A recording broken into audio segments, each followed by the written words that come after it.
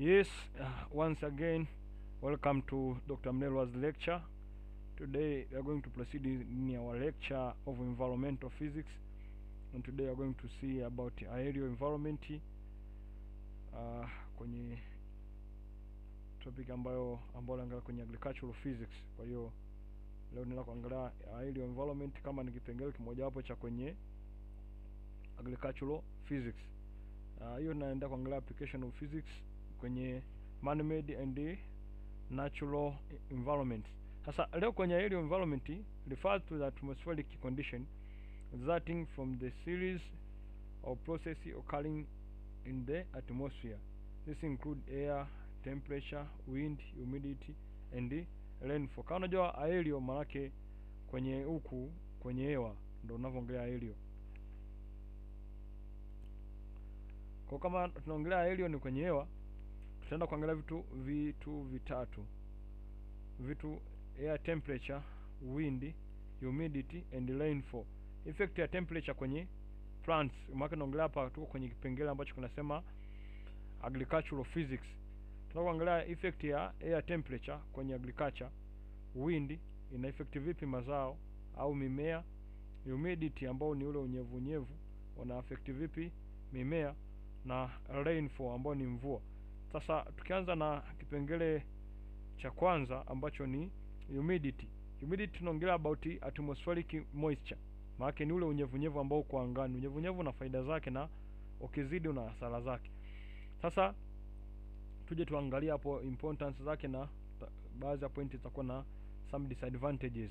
Tukianza na humidity ambao ni atmospheric moisture, tunasema point ya kwanza, high humidity helps plants to conserve water for various activities. Maana unyevunyevu kiwa mwingi angani, sasa kipindi cha mvua kile, mmea inakuwa na haipotezi maji mengi, sababu ile process ya transpiration ya kuloss zile water through radiation by evaporation inakuwa ifanyike kwa kiwango kikubwa, sababu zile transpiration itakuwa inafanyika tu angani. Hiyo zile evaporation itakuwa inachukua ile unyevunyevu angani.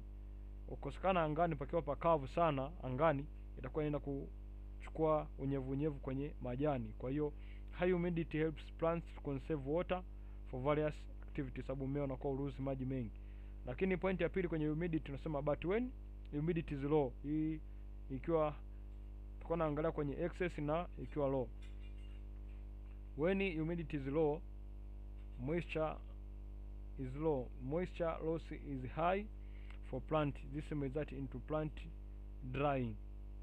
Kwa hiyo moisture ikiwa chini sana itakuja kusababisha kwenye result of plant drying, sababu pakiwa pakavu sana mmea utakauka, sababu utakuwa na loss maji mengi sana, na ukipoteza maji mengi mwisho wa siku mti utakauka au mmea utakuwa umekauka. Ndio maana manyasi yanakauka kipindi cha kiangazi, sababu unakuwa pakavu, kunakuwa kuna low atmospheric moisture.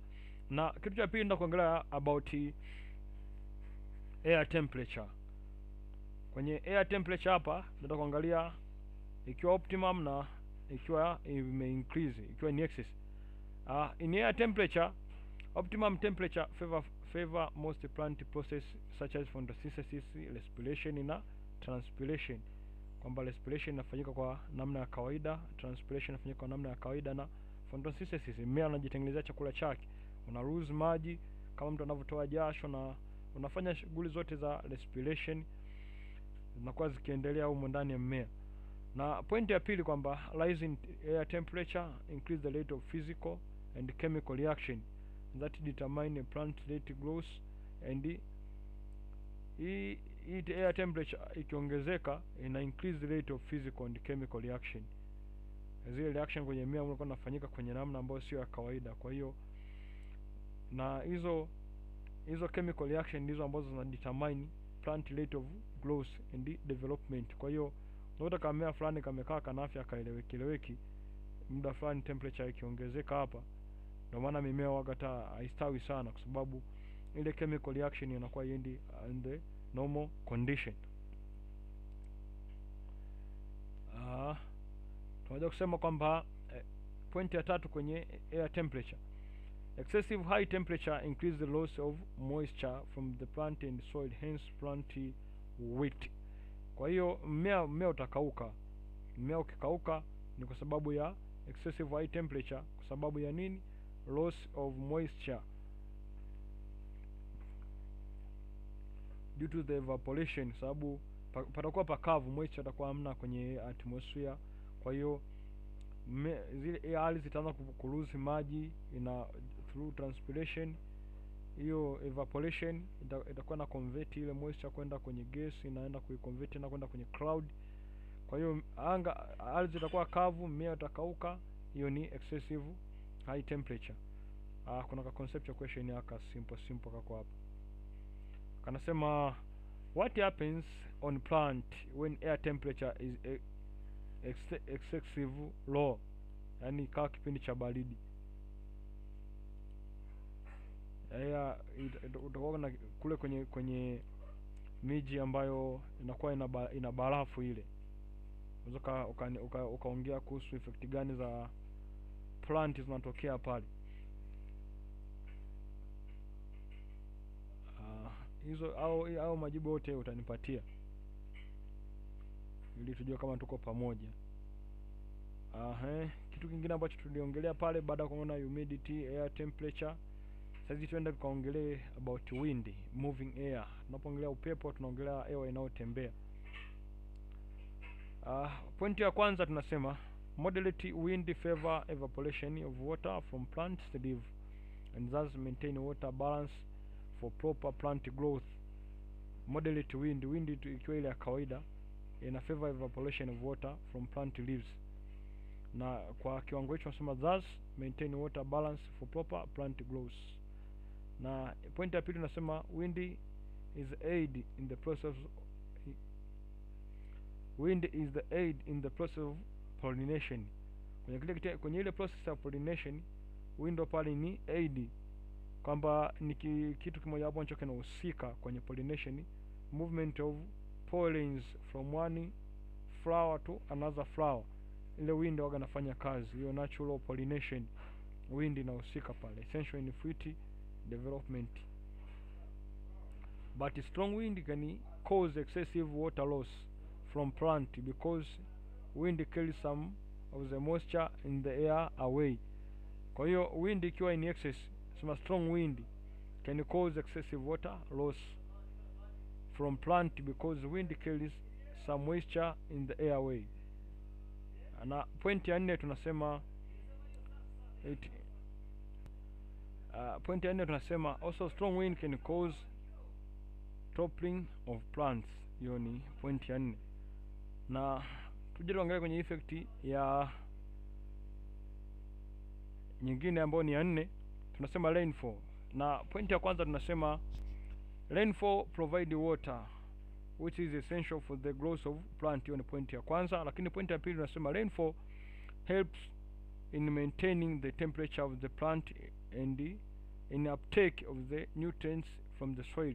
Maki rainfall tunajua ni maji yanakuwa yananyesha kutokea angani, ni mvua, matonya yanadondoka yanatoa juu ya udongo. Yakitoa juu ya udongo, nutrient tunajua mbolea, kwa mfano ile organic manure tunaiweka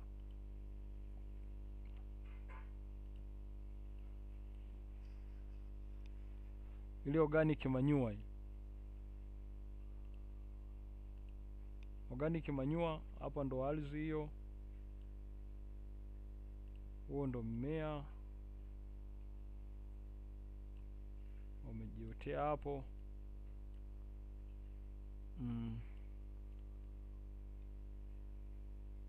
Huko ndo kuna udongo. Sasa organic manure hizo tunaziweka kama kwenye mmea au nutrients zote, hata inaweza kawa keni, zile mbolea za kiwandani. Sasa mvua ikinyesha, drop zikidondoka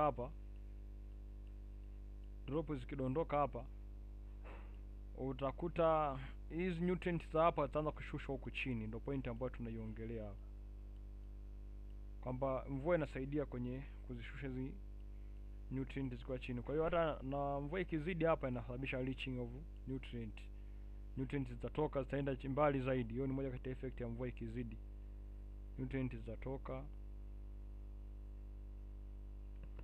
zitaenda mbali zaidi.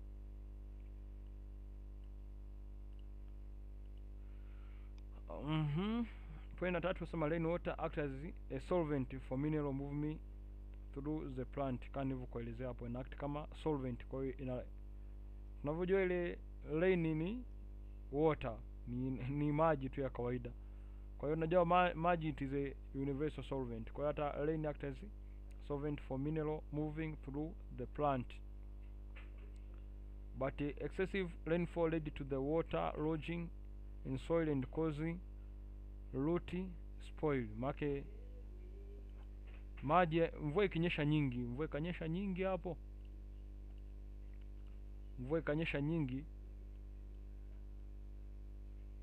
ikanyesha nyingi, utakuta maji yametuama, let's say kwenye hichi kitu. Sasa maji yakituama hapa kwa muda mrefu, kwenye ile hali za sasa za mfinyanzi, maji yakatuama hapo kwa muda mrefu, yatasababisha hii mizizi ya mmea au kuanza kuoza. Mizizi ya mmea utaanza kuoza kwa sababu ya ile maji yamesimama hapa kwenye udongo, na mko na bacteria na some other organisms ziko ambazo zinasababisha spoiling za hiyo. Na ukuta kuna mmea kwenye maji fulani, ukuta mmea unadondoka kwa sababu likaa kwenye maji muda mrefu. Kwa hiyo hicho ndio kitu kingine ambacho ni effect.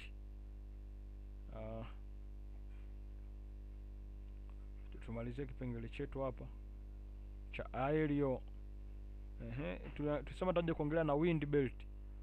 What is wind belt? Wind belt are region on earth that have predictable air current caused by the unequal heating of the earth by sunlight and earth spinning.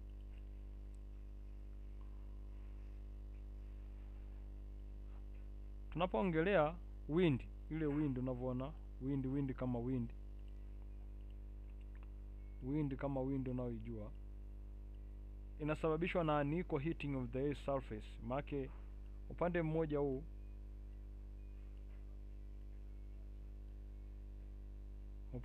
ukawa umekuwa heated sana, na upande mwingine ukawa umekuwa heated kidogo, ndipo wind inatokea. Ndio kwenye region ambayo imekuwa heated sana, imekuwa heated kidogo, ina move hapo, inaenda kwenye region ambayo imekuwa heated much. Kwa hiyo inakuwa inafanya movement kama hizo. Hiyo ndo wind belt ambayo tunaiongelea. Sasa tuje tuidiscuss hapa vizuri. Sema wind belt are region on this that have predictable air current. Air current tunaongelea ule sehemu ambapo upepo unatembea, kama maeneo ya jangwani kule tunazikuta sana hizo wind belt. Caused by an unequal heating of the earth by sunlight and earth spinning. Effect of wind belt on plants. Some wind belt receive high rainfall which is essential for plant growth. Maana tunavyoongelea belt tunaongelea ni ukanda, yani kuna kanda fulani za maeneo fulani ambazo zinakuwa na experience hiyo huo upepo mkali, yani hiyo ndo ni njia za upepo, hizo ndo ambazo tunaziongelea hapa. Sema some wind belt receive high rainfall, unakuta kuna baadhi ya maeneo kuna mvua nyingi which is essential for plant growth, na maeneo kama mimea waga inastawi sana. But others wind belt, maeneo mengine yenye ukanda wa hiyo upepo, have little rainfall causing an proper plant growth. Kwa hiyo ni inverse ya hii juu. Na strong wind in this region may cause the loss of plant leaves and flower as well as toppling of plants. Maana unajua upepo ukiwa mkali sana, upepo ukiwa unapuliza kwa speed kubwa, na upepo unafanya movement za speed kubwa, una move kwa speed kubwa, na mwisho wa siku uje kukutana na jani la mmea hapo limekaa hapo, jani la mmea. Kwa hiyo afu na jani la mmea yenyewe unajua hapa ni laini, kuja kujishikilia hapo, mwisho wa siku mmea utaanza kulose majani yake, na akitakuwa kiendelee chochote. Kwa hiyo na mimi mwisho wa siku naweza kukafa kwa sababu utakuwa nashinda kufanya photosynthesis. Increase effect nyingine ya wind belt, kwa sababu tunajua effect ya wind tulisoma hapo juu kwamba ina increase the rate of transpiration. Kwa hiyo na kipande chetu cha agricultural physics tumefika mpaka hapa. Tumesoma leo influence of aerial environment on plant growth, tumesoma na wind belt, na kipengele kilichobakia ni soil and techniques for improving plants environment. Kwa hiyo nadhani tukutane kwenye kipindi kijacho, na don't forget, kama utakuwa unahitaji kipindi chochote unaweza kanitafuta cha physics, iwe magnetism, current, electronics, modern physics au nuclear physics, na topic nyingine nyingi, fluid dynamics, wave, unaweza kanitafuta hapo. Kwa kipindi kinachofuatia tunaenda kudiscuss about soil. Tutaenda kuangalia soil hapo. Tutakiangalia soil ina vitu vingi. Tunaangalia soil temperature, vitu vingi viko hapo kwenye soil, control of soil temperature, soil color, properties of soil, improvement of soil of plant environment. Kwa hiyo tutaviangalia vitu vingi hapo. Afu na mada ya pili yetu itakuwa ni energy from the environment.